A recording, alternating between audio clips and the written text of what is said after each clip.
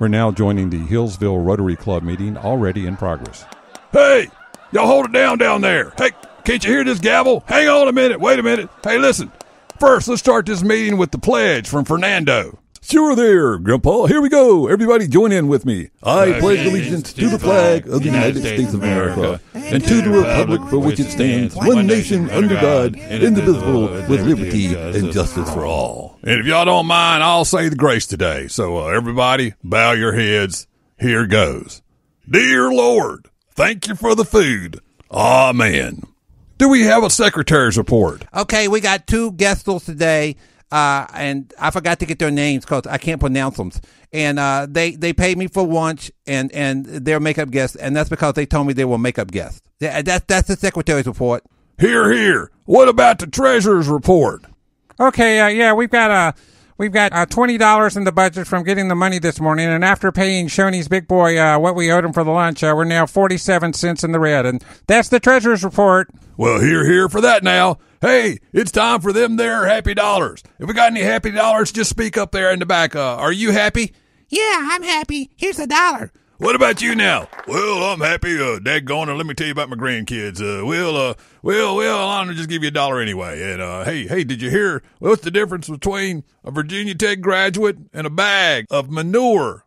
Ready?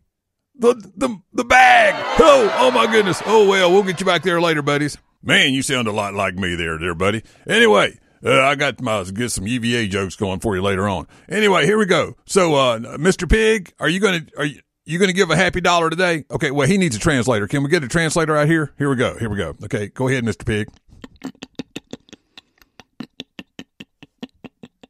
Here's $6 for 6 feet of that there social distancing stuff.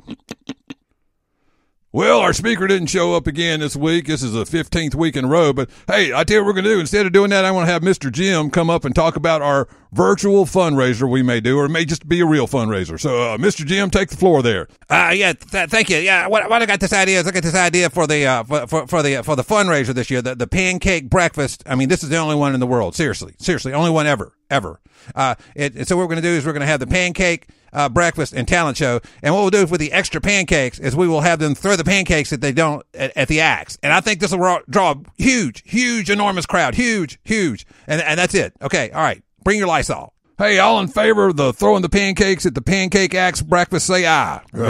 Well, unless there's any other business, I'm going to end with the 4-way test. So help me out here. Everybody go. First, is it the daggone truth? Second, is it fair to the whole gang? Third, will it build goodwill and better stuff and friendships, even in China?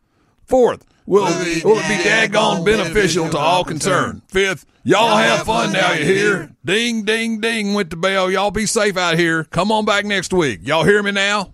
Closed captioning for Mr. Pig has been brought to you by Shoney's Big Boy. They don't call it that anymore, but everybody else does. And by Fancy Gap Elementary School's cafeteria. The Fancy Gap Bulldogs, home of the Bulldog Burger. We now join our regularly scheduled program, already in progress.